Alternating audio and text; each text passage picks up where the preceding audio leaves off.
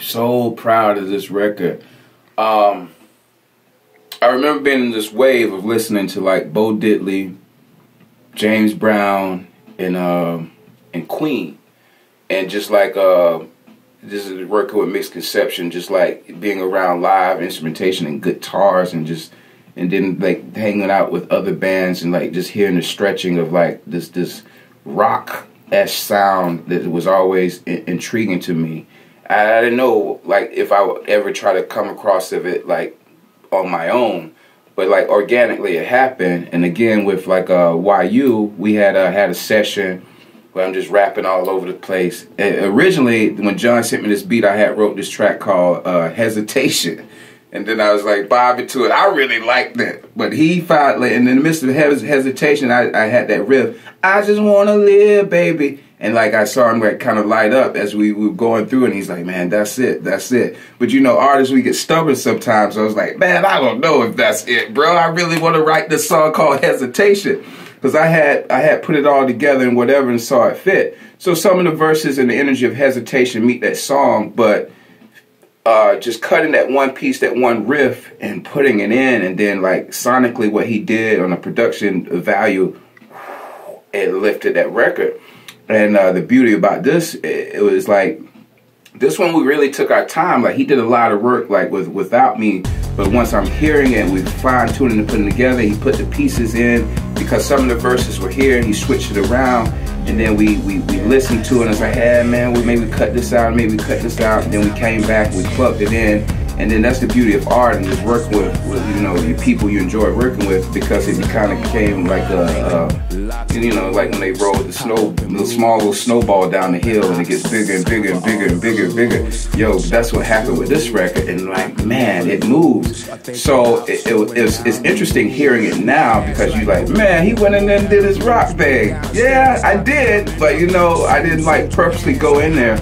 But now, like, I really own it and I'm comfortable with it because I hear it and I know how I sound in the midst of it. But the energy of the record is really true.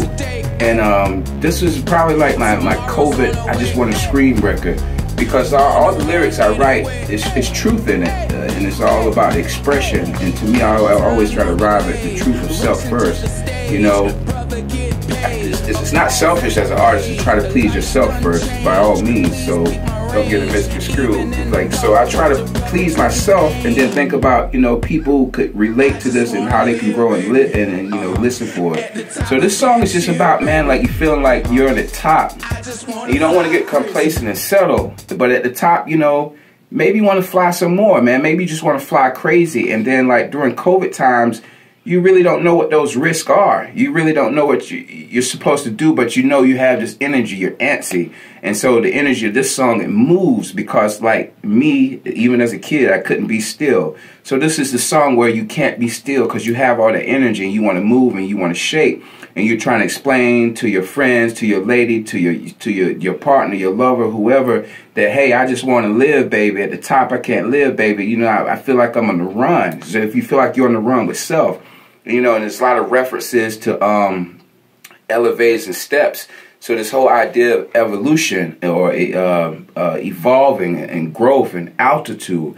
So it just depends on how you want to get there. You know, at the end I say steps to elevators, baby, we made it. We made it. You know, sometimes you have to go up those steps to make those calves stronger. So pressing the button on the elevator is that more reassuring or that more pleasant because you have walked those miles.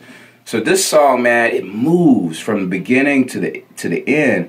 And one thing I like about this song, well, a lot of songs actually, but particularly this one, is like musically, it's all over the place, but it's still together and it's still one unit.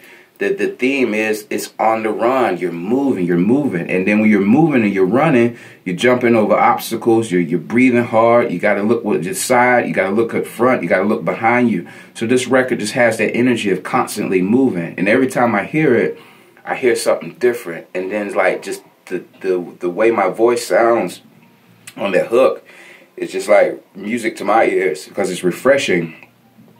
Because it's like after years of doing things in one manner or experimenting and think about this way, but finally having it come together in this manner and be polished and clean is really, really a good feeling.